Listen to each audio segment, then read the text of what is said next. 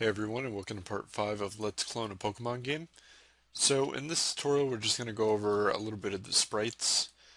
Before, our code made it so it just looped through the sprite sheet, and what we wanted to do is call one row at a time. So in order to do that, I had to go and change up the code for a bit. I was messing around with it for about an hour trying to figure out how to get it to work properly, and I just couldn't figure it out. So I jumped back on the Unify wiki, and I guess they had an updated version of this script here, which allowed you to play either rows or columns depending on which one, and you can specify which ones to repeat on. So the previous one you could go through like one row at a time or one and two rows, but you couldn't specify which exact row that you wanted to call from for the sprites.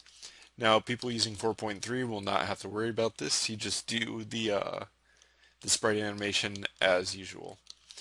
But for this, if you guys are using like 4.2 or earlier, you're going to want to follow the tutorial on how to set up the sprite. So I figured I'd just make the tutorial in order to get this working for people if they're following it this way. So I will include down in the description below a link to the new code. It's almost similar to the previous code we had, but there's a couple of new things in here. Just the way that they organized it. I believe they changed up some of this stuff a little bit, and the way they handle different inputs and whatnot. But yeah, and then they have a couple of different variables and stuff. So what you're going to want to do is just copy this either into your previous code or a new code, specify all this data again. And the thing we're going to be changing is the row number. So 0 is this one, and then 1, 2, and 3. So depending on which way we're moving, we're going to be changing this number. So yeah, just copy the code into a new script and attach it to your player, or put it into the old one and adjust things accordingly. So once you have all that done, you can just close it. Not going to need that again. And then we'll go through and actually edit this stuff. Now there's a couple of things that we need to do. Go up here real quick. For one, we need to declare a variable that we're going to be accessing that script from. So animate sprite new, which is, let's see here, where's my player? Oh, animate sprite new is the script we're going to be working with, and that's attached to our player.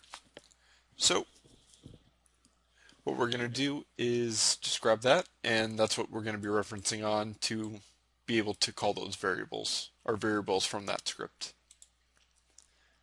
So if we scroll down here, we have sprite.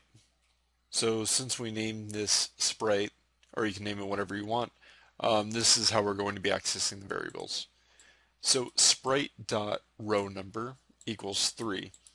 So if we're moving north, we want our player's back to be facing us as they walk. And total cells, that's 4. So it's the reason that I put this here is because when we're not moving, we want to just set this to 1. So we're going to have to reset it to 4 eventually, and it's better just to reset it each time we're moving. So same with this, S, it's going to be row number 4, and that's moving towards the camera. And then we have these ones set up as well. You see that each one is labeled 4. Now I'll show you guys where we're going to put the other piece of code to make it so when our player is not moving, the animation freezes, but it freezes in the correct direction that we want. So it'll constantly be playing that animation looped if we do stop. So what we're going to do is say if is moving for that, and then else if we're not moving, we want to change our total cells to 1. So it's playing the row number, but it's only playing the first cell in that row. So if we look here, normally it's cycling through these animations, but since we change that to 1, it'll just play whichever one it's on. I believe it'll just play that first one, which will look like our player is just standing still, which is something we want. And I believe that's all I did to set that up. And so we can go check it out in game real quick. So if you see, when we walk in a certain direction, our player walks, and when we stop, they freeze in that direction. Just like that.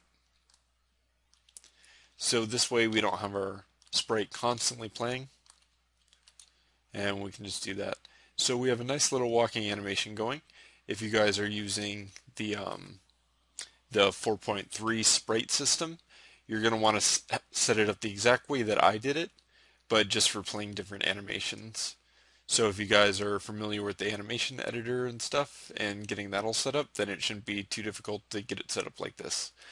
I'm also going to be recording a Unity 2d tutorial soon on how to set up that sprite system if you're looking to set it up that way. I'm probably only going to go over a little bit of the code, but you guys will be able to figure it out. But for now, if you guys are using this way, go download the new Sprite Manager script and change it to your liking so it works with your sprite sheet. And yeah, that's it for this tutorial. It's just going to be a quick one for the people wondering about that, just so we can get our player looking correctly when they walk.